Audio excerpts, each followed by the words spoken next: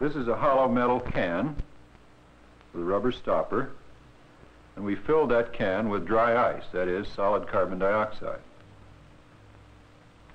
Now, you know solid carbon dioxide is very cold. This white stuff is just frost that's gathered on the outside of the can.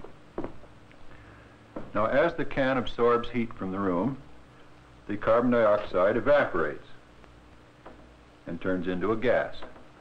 The gas takes up more room than the solid, so it has to go somewhere.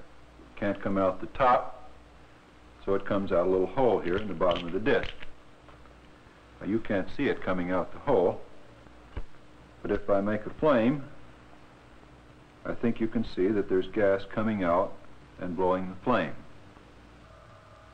Now, if we put the disc with its stream of gas coming out the bottom down on our tabletop, which is made of a very smooth piece of plate glass,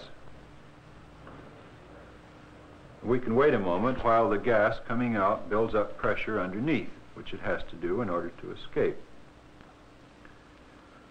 By now, the disc is floating on this film of escaping gas. That film is so thin that I'm sure you can't see it from out there. I can scarcely see a space between the disc and the glass myself.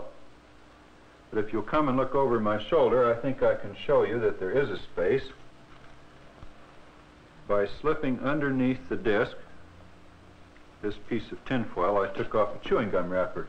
Now, we'll slip the tin foil between the disc and the plate glass top of the table, showing that there is indeed a space, a thin film of gas, between the disc and the glass upon which it's resting. The purpose of this is simply to reduce the friction to a point where we won't have to worry about it or measure it in our experiments today. It's fun to play with this thing.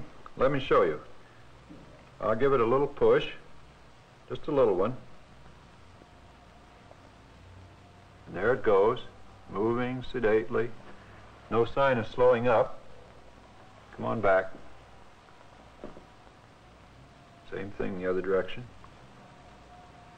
It takes only a very tiny force to start it in motion. Let me show you that.